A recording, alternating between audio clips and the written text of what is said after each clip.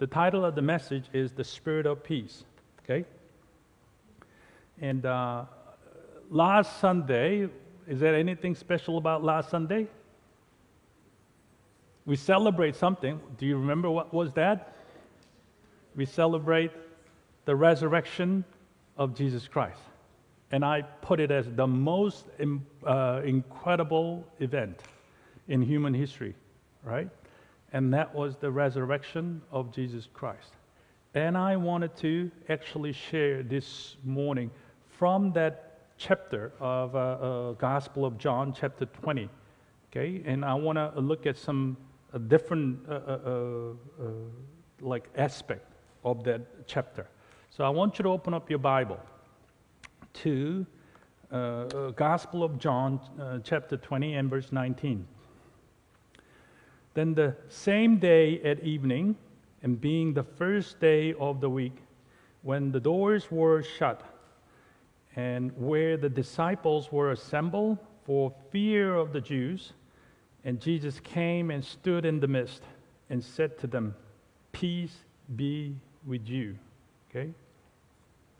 So, do you know what day of the week that is? The first day of the week? What's the first day of the week for you? No, some says Monday and all this thing. You know, when is the Sabbath day, to be correct, for the Jewish calendar? Sabbath day is Saturday, right? So the first day of the week means Sunday. So Sunday, the very early in the morning, that's the day that Jesus was resurrected. Okay, we saw how the Mary Magdalene, she was really longing to see the Lord, and she was searching everywhere, you know, and asking everybody, whether it's an angel, even Jesus himself, and he was asking, "Where have you seen, you know, who took my Lord away?" and so on. Okay, so that was the same day. So, but except for the Mary Magdalene and other people, they haven't met the Lord Jesus who is risen. So what is the last image they would carry in their heart as a disciples? For those who perhaps seen him from afar apart, or I don't know, but Bible says they all deserted him. They all ran away. Even Peter sort of, when slave girl challenged him that, "Oh, you were with Jesus." No. He swore and he cursed and he took off. So I don't know how many actually disciples. I know that the youngest one, on the 15, sort of disciple, you know, the underage, you know, this youngest one, his name was John. You know, he was sort of close enough so that Jesus, while he was hung on the cross, he said to his son, you know, "This is your mother," you know, pointing, well, not pointing, you know, just mother of Jesus, Mary. Okay, so that's, that disciple, John, he actually carried on, and he took the well-being of looking at the mother of Jesus, Mary, all his life. So they, you know, they were mainly staying in the region of Ephesus, okay, and 90-some years old, and she passed away from there. And same with the John, the Apostle John, he died somewhere in his 90s. Anyway, but these people, most of their image of Jesus is that, what was that? He was bleeding. Okay, and he was suffocating, and he was struggling, and people mocking, teasing, and that was the image they had. So, if you were one of those disciples, and what would have been the state of mind in your heart? You know, one moment you thought this Jesus of Nazareth is the promised Messiah. You confess, you spoke and you believe that he is the Messiah, Son of living God, and yet that powerful, meant to be the Son of David, that Messiah, powerlessly captured by all these soldiers and the condemned by the governor, Pontius Pilate, and he was spit at, slapped, and people mocked, and the soldiers took his clothes and tear. And all that shame and pain and suffering He was so powerless. He was dragged by these soldiers. And it was such a shocking thing, because the same disciples, they have seen at the command of Jesus what took place. This mighty storm suddenly got silenced. They've seen the Lord walk on the water. They've seen the Lord raising the dead man alive not too many days ago, and his name was Nazareth. So they've seen all these things, and yet Jesus, he was carried, that way. And he was crying out, Abba, Abba, Father, Father, why have you forsaken me? And all this picture is such a shocking thing. And none of these disciples would predict or even anticipate something like that could happen to their Lord, to their Master. So what would be the next thing? Wow. If that sort of thing could happen to our Lord, our Rabbi, our Master, what could happen to me, like someone like nobody? I've been following Jesus, but I'm only a fisherman. I'm only a tax collector. I'm only this and that. Wow, that's scary. I don't think I have what it takes to face all these authorities, this wrath of the Jewish leaders. They were cheering when Jesus said, "You sons of vipers," and Jesus said, "You whitewashed tomb." And Jesus was actually pointing out all the hypocrisy, all the toxic spiritualities that they were spreading.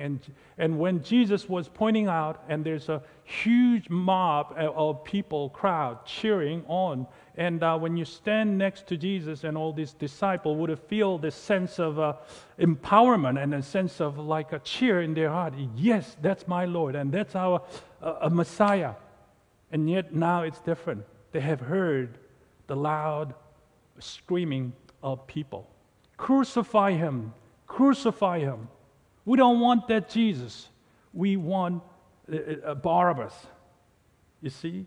And they have seen the season has changed. Things has changed. So in their heart was filled with fear and confusion. If you were one of those disciples, what will be your next 5-year plan of your life? You cannot have any plan and any idea, because it's been only so fresh in your mind that your dear Lord has been crucified 3 days ago. And some people, to make it even worse, some of a woman who used to be demon-possessed, speaking and talking to people that, I've seen the Lord. Like one of the disciples would think, you're right. Like TUI, commercial, like, you're right, sort of thing. Some of them, maybe Thomas, I don't know, there's some other Philip, well, I don't know, more realistic people, they may say, well, gosh, that doesn't help. Crazy woman running around saying that the Lord is risen and all sort of things. So that is the picture. So this is really confusing and a moment of fear and darkness. And the doors were fully shut because they have fear of the Jews. And in the midst of it, did they invite Jesus? Were they praying that Jesus to appear to them? They're just hiding. And then, without even opening the door, Jesus came in and stood in the midst and said to them, what was the first word that Jesus uttered to these people? And that is, the peace be with you. Could you say that word to someone next to you? Because this is the Rhema word of God for today. Because when I was praying, Lord, each week I pray, Lord, what do you want me to carry? What is the actual Rhema word of God to the people? Actually, that is the word, the first word that Jesus spoke to his disciples who were so troubled and full of fear. Peace be with you. I know what you are going through. I know God knows what is all going on in your life. so much of fear and trouble and confusion, you just don't know how that day will end. You have no idea what the tomorrow will bring. In that moment of uncertainty, the Lord spoke to his disciples, "Peace be with you." If you say it in Hebrew, it will be shalom. Don't ask me the "be with you" part. I just know the shalom part. Okay, and but it was written in Greek. So it's eirene, as the word for a Greek word, is that a tranquility and the wholeness. The idea of war, anything to do with the war or struggle, it actually implicates something is divided. Are you with me? Would you agree? Why they two people fighting, or why the two nations fighting? Because they could not agree. They have two different opinions. So those two things, either ideology fighting, either different opinions, they do not agree, and there's a war. The peace, the sense of peace is that there's no more division. They agree. They could live in harmony. The word shalom in Hebrew sense is the sense of harmony. That you have not only ceasefire sort of thing, you have harmony with your Creator. Okay? There's no more enmity. And you have a shalom relationship. Once you have a shalom relationship with your God, the Creator, and you can have shalom relationship with the people around you. Okay? And also you can have shalom relationship with your environments, whether it's a material and possessions and all these other things. Okay? And then if you're a farmer, you plant a seed of, let's say, fig tree or any of the fruit-bearing tree, that it will produce fruit. So you can expect this fruit to bear in a certain season. So that's all the picture of harmony. And God, Jesus was speaking to his disciples, "Peace be with you." And verse 20, when he had said this, and he showed them his hands and his side, then the disciples were glad when they saw the Lord. You see the drastic change of their mood, their circumstance? Because when they saw the risen Lord, and when the Lord said shalom, when the Lord says peace be with you, and the Lord actually showed them, don't just blame Thomas alone, because all these other disciples, when they saw that his hand and his side, what's on his side? There's a spear gone through to make sure that he was dead. And Jesus, he was risen, but he shows these marks, and the disciples, and they were so glad when they saw the Lord. And so Jesus said to them again, "Peace to you. As the Father has sent me, I also send you." Why you say twice? Especially in the Bible, when someone, especially Jesus, says something twice, that means it is very, very important. And same way in the Old Testament Bible, like when God speaks to his people, you carefully watch, when you read Bible, when God calling like Moses or so-and-so, usually he calls twice. Moses, Jacob, or somebody, calling twice. So it's not accidentally you calling somebody else's name. God knows exactly who he's calling, and he confirms. And Jesus said, "Truly, truly, I say this to you." Do you use the word truly? Okay, same here. Jesus is using this word, "Peace to you, peace be with you." And Jesus bring the message of peace to the people who were so troubled and full of fear. And as the Father has sent me, and I also send you. Father God sent the Son, Jesus Christ, into this world with the message of what? Message of peace. And now I have complete the requirement of just God, that I became a sacrificial offering on behalf of you, and I paid in full. What is the receipt of it? It is the resurrection of Jesus Christ. And now all is done, and you can bring this message of peace to the rest of the world. Okay? So that is the main purpose of Jesus for 40 days after he was resurrected, speaking to his disciples about the message of peace, message of gospel must be preached all the way till the ends of the earth. Okay? And so let's look at some more of this aspect of peace. When Gospel of John, chapter 14 and verse 27, it talks about a little bit more about peace that Jesus can bring and Jesus will bring. This is what Jesus. Jesus said, "Peace I leave with you. My peace I give to you. Not as the world gives, do I give to you. Let not your heart be troubled, neither let it be afraid."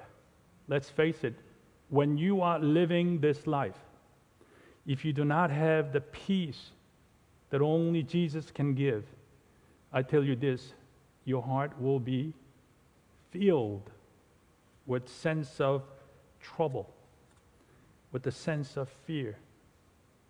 Because let's face it, you have no idea, what tomorrow holds, and you have no control of so many things that in this world, as a fallen creature living in a short time and space in this world, that the world does give some level of peace, and that's why Jesus said, "I give to you not as the world gives." And the world gives sense of peace. If you go to the GP and talking about I'm having trouble, because of whatever, and I cannot sleep well, I'm having just a high blood pressure, I got this and that, and what is some of the things that your GP will, introduce? Oh, why don't you, go on a long holiday, and or have a deep breath, new breathing, and do some kind of meditations, or a sense of self-control. Don't blame yourselves, and introducing some counselors and mind control, read some self-help books and so on. And I'm not just trashing them all, but I'm saying that that's the sort of thing that the world can give in a sense of giving peace of mind. But what Jesus promised is completely different from that. And some of the people try to just bridge the peace that God and the Jesus can give is something relate to that. So it's going to the Christian, sort of things as some sort of meditation with the deep breathings and all sort of weird things. But no, Jesus made it very clear. My peace I give you is not like those things. Only Jesus can give. And peace I leave with you. Okay? So, and once you receive that peace that Jesus can only give, one thing is clear. Even in your circumstance, you are troubled and you have the legitimate reason to be afraid of so many things. But it will take you up to the new level. And you're not going to be bothered by all of these things. So let's see, when you see the word peace all throughout the Bible, especially New Testament Bible, it is heavily linked with the message of gospel. So let me read it to you in Romans chapter 5, verse 1. It is the writing of Apostle Paul. And it says, "Therefore, having been justified by God," by faith, "we have peace with God through our Lord Jesus Christ." It is very significant why Jesus said peace right after he was resurrected, because what he did spiritually, in between holy God and a sinful man, and he took all the consequence of sin that you and I should bear, and he dealt with it. And now Apostle Paul emphasizing that whoever believes in Jesus Christ as their Lord and Savior, now you should know that you are no longer an enemy of God. Did you know that the people who do not know the Lord, their spiritual state is that they are at war with holy God? You know, not that God hates any of the sinners and so on, but because of the nature, God is holy. And by nature, we are born as sinners. But until our sin issue has been dealt with, that we are at enmity with God. And that's one of the main thrusts of the book of Romans. But thanks to God, what happened? His son Jesus, he died in your place of sin. Do you believe that? Jesus died as if you died for your own sin. Jesus took all your sin upon himself and died on the cross. And he paid in full. On the third day, he was resurrected.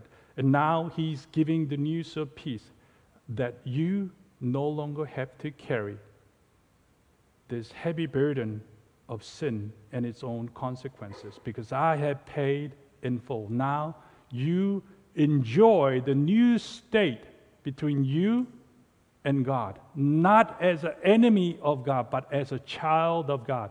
Who can say amen to that? So you are a son and daughter of God.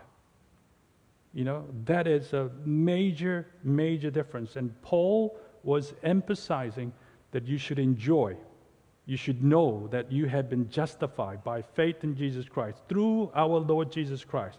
Now we have peace with God. We have a oneness with God. No longer division, no longer fighting.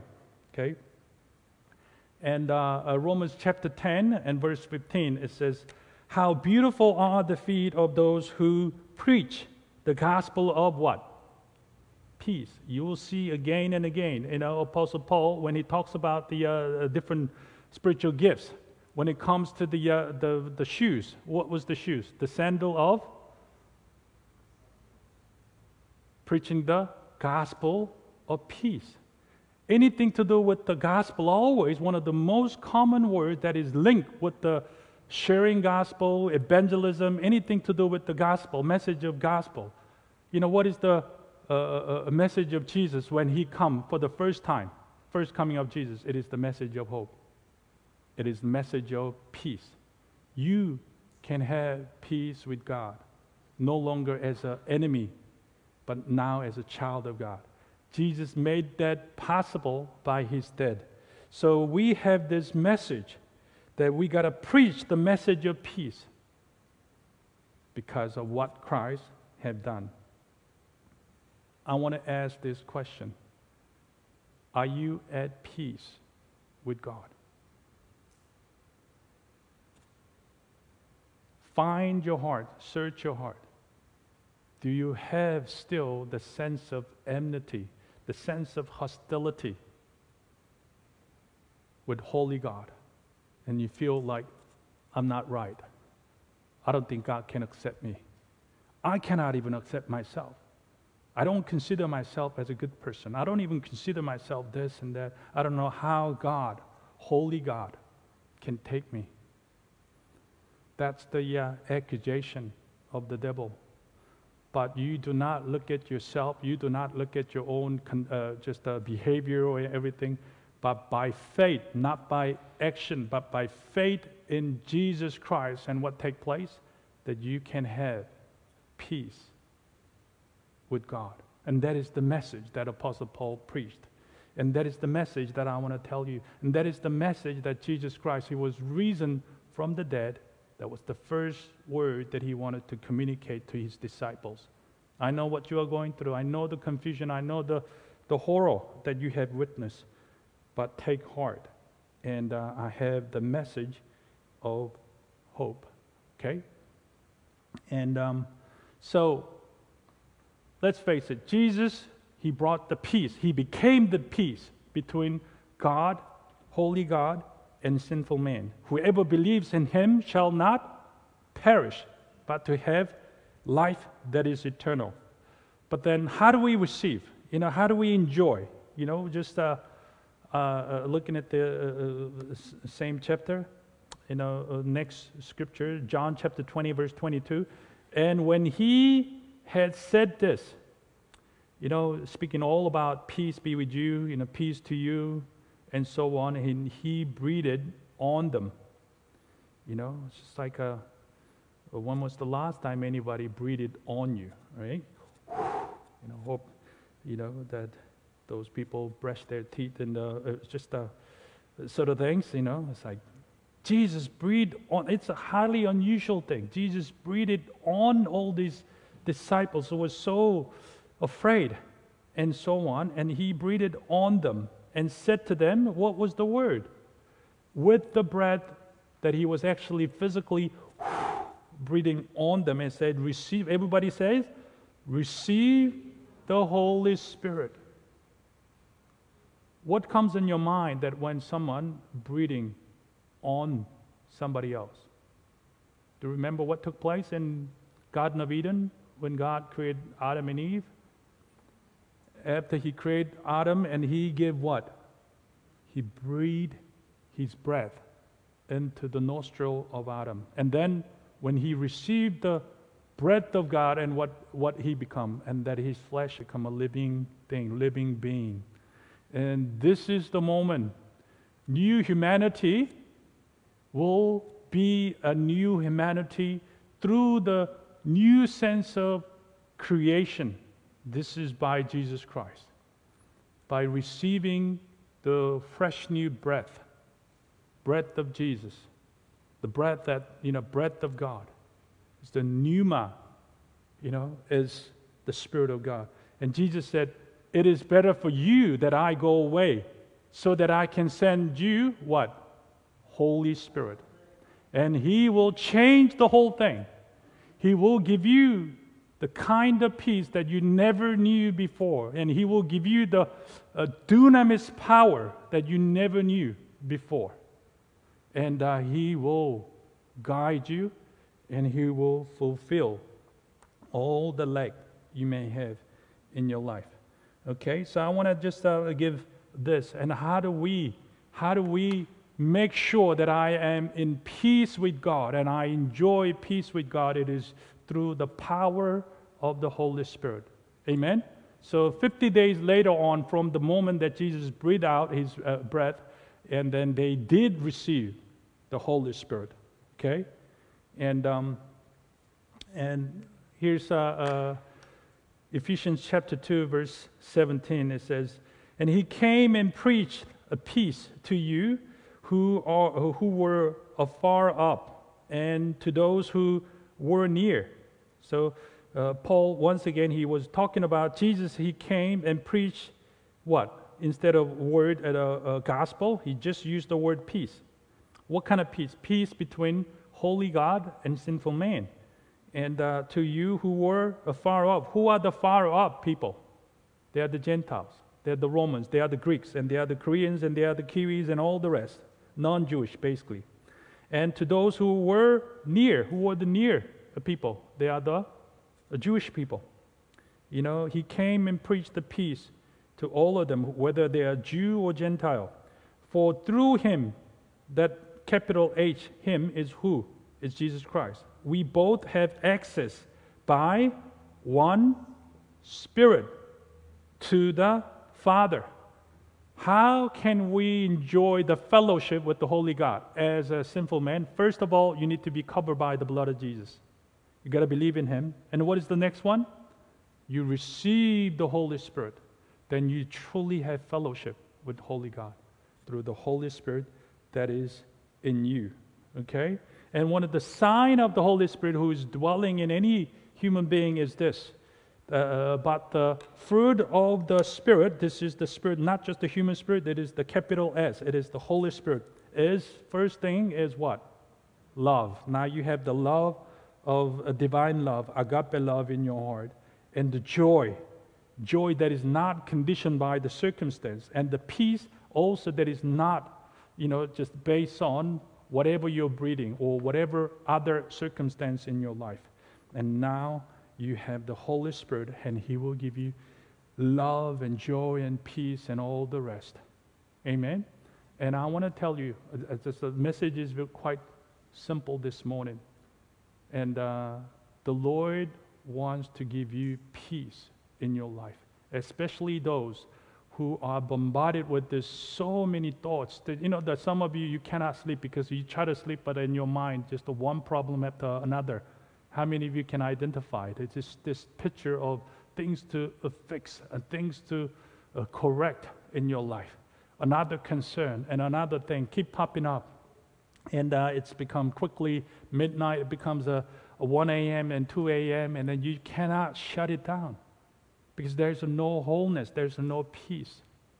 But God can stop that. God can give you the peace that the world have no idea. World cannot give.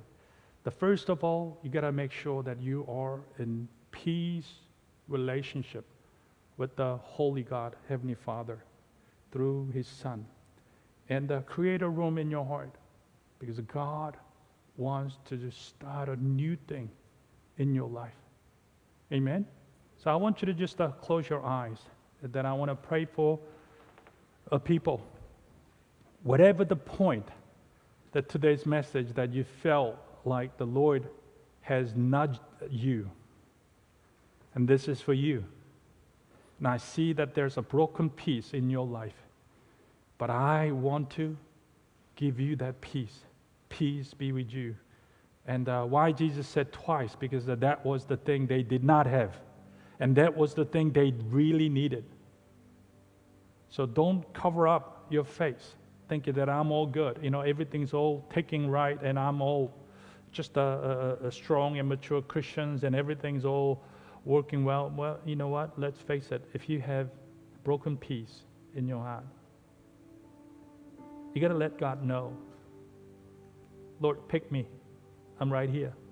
Lord, visit me. I do need your peace. Why don't you just stand up in your place?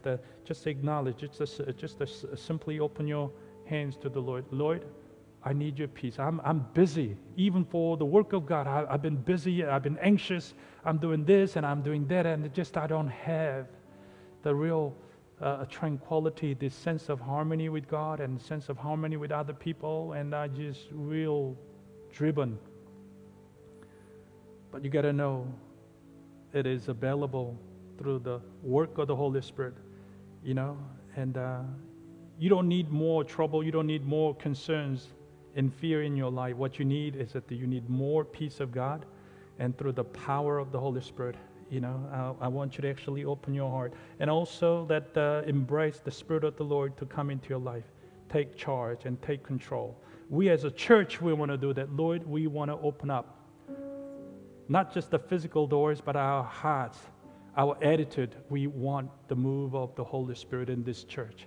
We want the move of the Holy Spirit in my life. If that's you, you stand up and ask the Lord.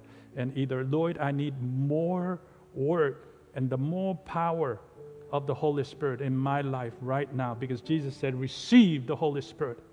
You got to have the certain attitude toward the Holy Spirit. Don't be resistant, but just to open your heart, open your hands and toward heaven and say, Lord, I need the Holy Spirit.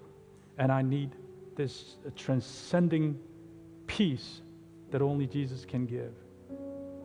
I'm not going to drag it long, but I'm going to pray for the peace of God. I want to pray for the power of the Holy Spirit to manifest in your life. If that's you, you stand up and I want to pray for you. Father God, I pray, as a servant of God, and I just deliver the message that you've been just pounding on my heart this all through this week, Lord, because I know that you want to give that to those who are hungry, for those who are thirsty, indicating, Lord, I need the shalom of God.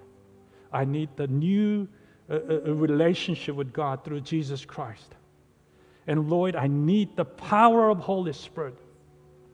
It will reorganize my life. It will change everything. I cannot do it on my own hand. I cannot do it with my own ability. I'm not going to manipulate my heart, just like the people who chase after this false sense of peace in the world. I don't want anything else but the peace that only Jesus can give, peace that Jesus promised. And here we are, Lord, as the children of God, we're standing in the presence of God, and we want your shalom. We want your peace. We want your spirit of peace to permeate our life, Lord, and we welcome you. Come right into my life, Lord. Come right into our life, Lord. Come right into this church, Notion New Life Church, that the spirit of peace will guide us and strengthen us, Lord.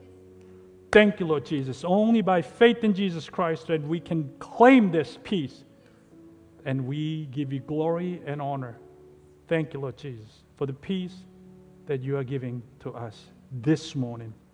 In Jesus' mighty name we pray. Amen and amen.